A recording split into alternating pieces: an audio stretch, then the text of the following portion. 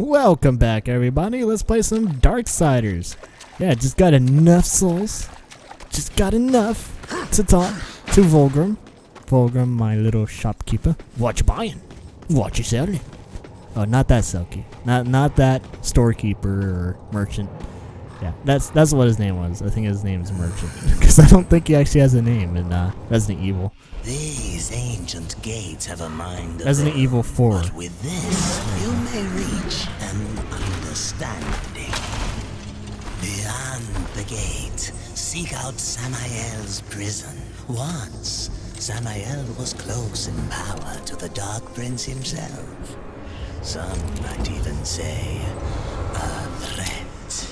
You will find he is no friend to the Destroyer. Seek me out when you've gathered more souls. I will make it worth your while.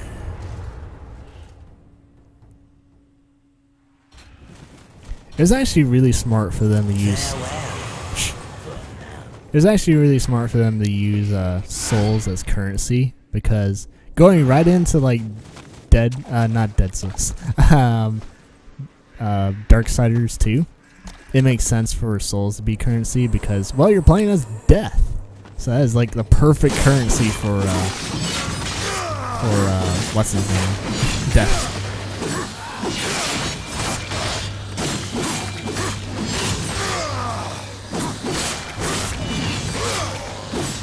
Yeah, I'm gonna do a little bit of farming in this episode. I'll probably get in that building before it ends. But there's a couple more chests I actually want to get before I progress. So there's only like maybe, let's see, 3 chests? Because there's a couple things I want to get before I go out. And an adventure. Might as well get the one over here.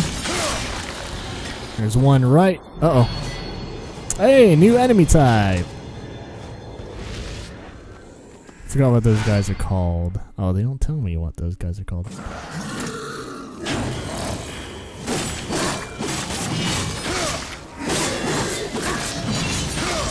Yeah, I don't think I've ever used blocking in this game. Oh, I love that one. That's probably my favorite finisher. Is that he'll cut off the legs, they'd like fly up in the air, and then I just cut him in half again. So I practically cut him into 2/3. It's just awesome. Love it. Love it, love it, love it. Aw, look at you. You're tired. See? Some more freaking... Eat more fruit and vegetables. God.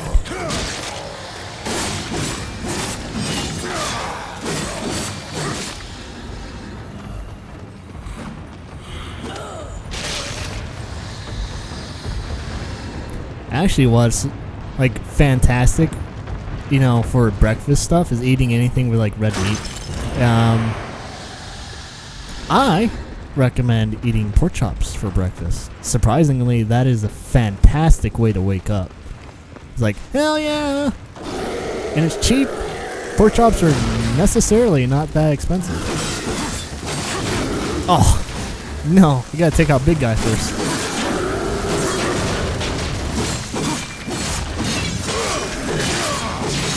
Oh crap, move! I hate it when I'm in midair and I can't move. There you go, finish him up.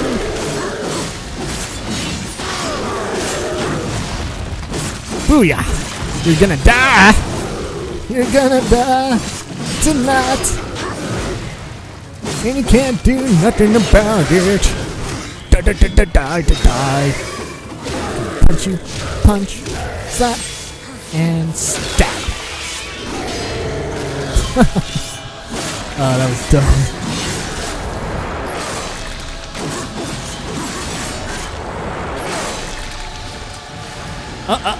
Nope, no. Squish your head like a tomato. Alright.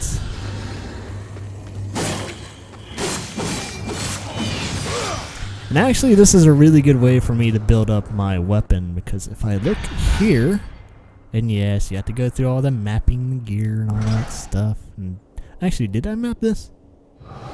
Oh, I didn't. Ooh, bad me.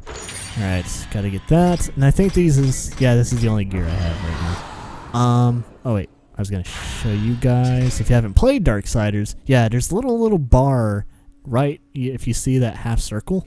When you get that all the way through, you'll get a little mark on top, which is, if you see those inscriptions, those are levels for your weapon, and if you level it up all the way, it's pretty much badass. As badass as it can get.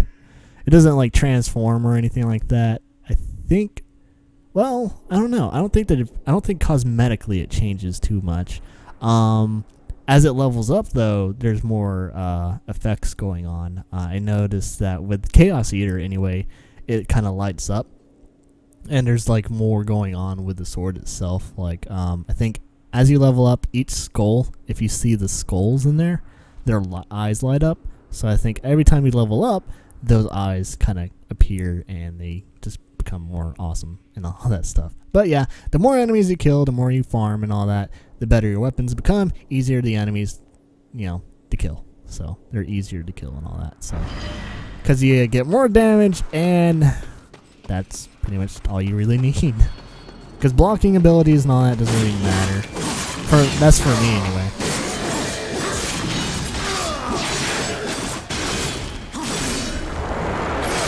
If you can get at least everything to level 3, you're in a safe zone.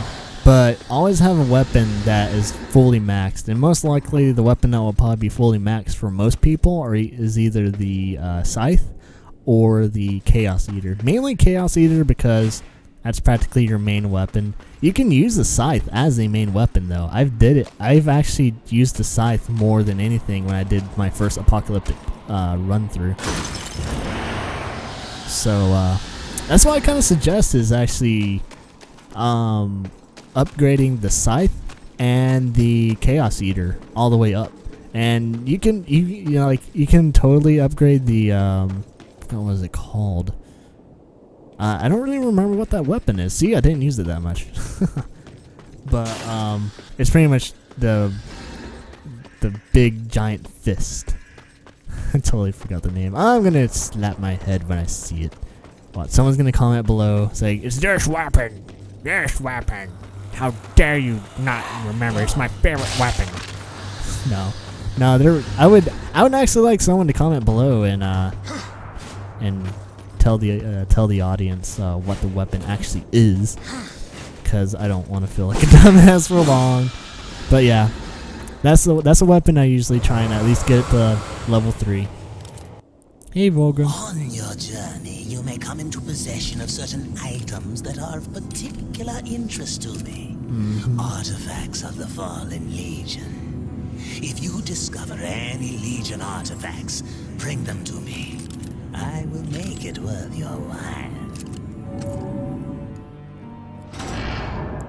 Yes, and I have... Oh, wait, here we go. Get that. Old Vulgrim's got something new for you. I can't freaking purchase any of that. I don't really need it anyway. Let's see. Weapon Master slot bonus. Boost damage inflicted by a weapon's attack. So that could pretty much be slotted to any weapon. Yeah, another thing with the weapons is that you can slot pretty much have weapon slots. And I think each weapon has like only one slot, which is kind of bad. I can help you. I wish they had like 2 or 3 slots, and you can like combine things and make them just even better. Which I'm thinking they're probably going to be doing in Darksiders 2. But let's see. The first thing I want, actually, I will probably save up for the Scythe. I'm not going to. Please take your time. Shut up. But let's see. Do I use that one? Meteor Strike A. I'll jump and then press that. I might not. Oh, I do that a couple times here and there. Especially when there's enemies behind me. You know what? I'll just get that one. You are as wise as you are powerful. And by the time I'm done going through this area, I should have enough to buy the Scythe. Hopefully. Or at least when I get to the graveyard. So yeah, let's see what time it is right now. Oh, hey, what do you know? Right when I check the time, it's time to go. Well, thanks for watching. Thank you for the likes and subscribes, and I'll see you guys next time. Enjoy yourself.